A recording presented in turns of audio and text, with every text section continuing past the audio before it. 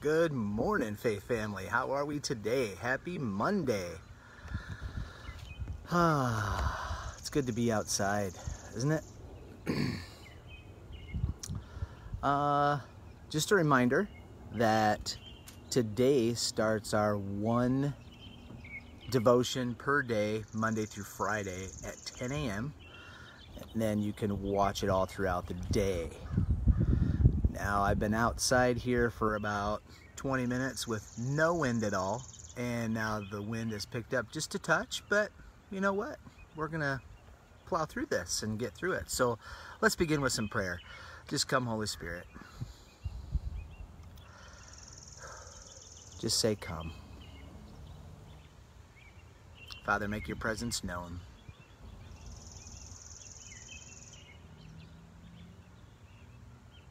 Lord, as we open up your word, may we experience you through that as well. So Holy Spirit, would you come? Give us direction, give us wisdom as we go through your word today. In Jesus' name, amen. Good morning again. It's great to see everybody. Another reminder quickly that we are going to one devotion per day, and that starts today, and it'll be at 10 a.m. and you'll have all day to watch it. So yeah, so you get to see me every Monday. Happy day. Really, what's not to like about that? I'm just kidding, just kidding. So I want to talk today, I want to kind of, on Mondays, for a couple Mondays, I want to talk about outreach and what that might look like. But before we even get into that, I kind of want to do some backdrop, a little bit of backdrop on that, because our purpose statement here at River Heights is helping a growing number of people love God, love people, and change the world. And that's what we want to do. That's what we're about. And so I want to be about that as well. Being the new guy on staff, I love God, definitely love God. I love people. Oh my gosh, so emotional this past weekend, getting to meet in person. I can't wait to see all of us in person. That'll be even better, even more emotional. And the whole part of changing the world, I want to be a part of that too. I so want to be a part of that. And it makes me think of Acts chapter 1. Acts chapter 1, and what I want to look at today is verses 4 through 8. Now this is after the resurrection. Jesus went around and saw hundreds of people for 40 days. And now we are with him and his disciples in Jerusalem. And I just want to I want to read through this, and then we're going to talk a little bit about what this all, what this means for us. So this is Jesus. Once he, being Jesus, once he was eating with them, that's the disciples. So once he was eating with them, he commanded them, do not leave Jerusalem until the Father sends you the gift he promised. As I told you before, John baptized with water, but in just a few days you will be baptized with the Holy Spirit. So the gift that is being given to him to them is the Holy Spirit, which is going to be to us as well. So he's giving them, he's saying, stay in Jerusalem until all this takes place. You will know, basically saying, you're going to know what's up. So when the apostles were with Jesus, they kept asking him, Lord, has a time come for you to free Israel and restore our kingdom? And Jesus replied, the Father alone has the authority to set those dates and times, and they are not for you to know. But you will receive power when the Holy Spirit comes upon you. And you will be my witnesses, telling people about me everywhere, in Jerusalem, throughout Judea and Samaria, and to the ends of the earth. And so that's kind of what I want to talk about this morning is, what does that look like? I mean, that's a lot of places: Jerusalem, Judea, Samaria, ends of the earth. What does that look like in that context compared to ours? In that context, Jerusalem was in the middle, or in Judea, in the middle of Judea. So Judea was a country. Then you've got Samaria, which is just to the north of Judea. Now, if you remember, Samaritans, Jews and Samaritans did not go together at all. At all. And so for Jesus to say that is a big deal. But you've got Jerusalem, the city, Judea, the country, Samaria, surrounding country, ends of the earth, expanded and blown up even beyond that. And so what does that look like for us? What does that look like today? Because we have the Holy Spirit now. We have the power. God has given us the resources to go do this, to go preach the resurrection of Jesus to people and the good news of the gospel to the people. That's to change the world. So what does that look like for us? Well, if you think about it, we've got River Heights. So we're in River Heights, we're training, we're doing things. Then we expand out to Ember Grove Heights. Then we expand out even further to West St. Paul, South St. Paul, Cottage Grove. Where else? Yeah, and then it just keeps expanding. And so it's like a ripple effect. It's like you drop a little pebble, like boom, here's the gospel right at River Heights. Ripple effect, Ember Grove, ripple effect.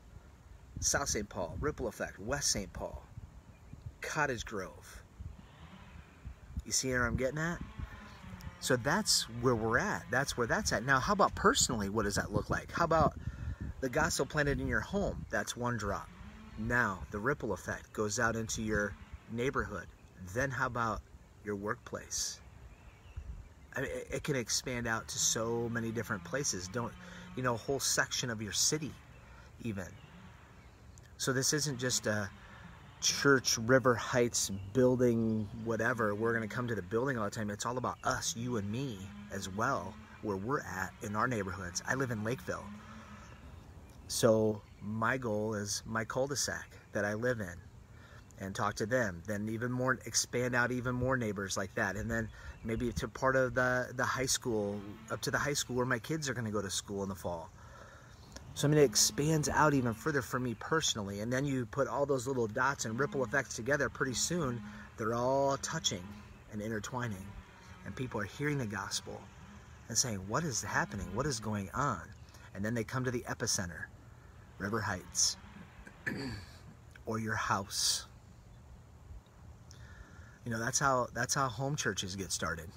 That's how life groups expand and grow and grow and grow, because the gospel is being preached. People want to hear good news, especially today. So I would encourage you. So as we, here in the next few Mondays anyway, we're going to talk through kind of some thoughts and ideas about what this looks like to change the world and change the world around us. And how does that work? I just want us to know up front that it says here in Acts chapter 1 that God has given us the Holy Spirit. And it sounds like pretty much that's all we need. I mean, if you really think about it, we just need the Holy Spirit. We have the gospel, we have the tools, we have the gospel, we have a mouth, and now let's go tell the world.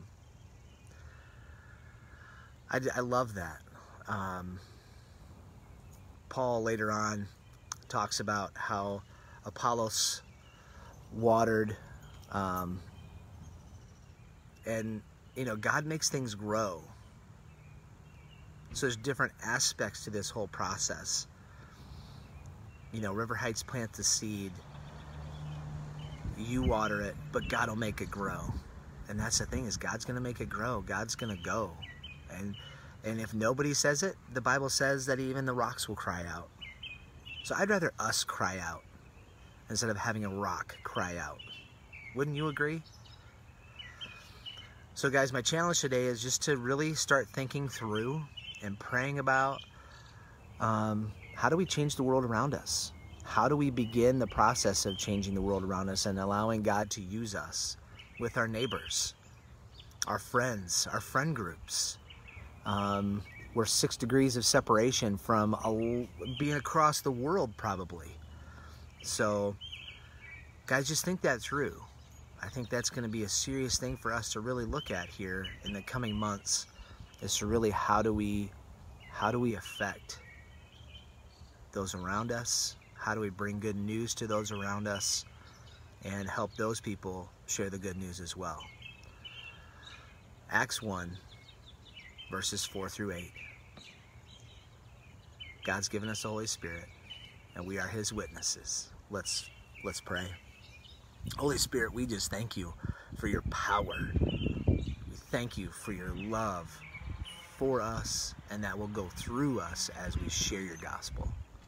You're an amazing God, and we love you so much. We can't even begin to love you more than you love us.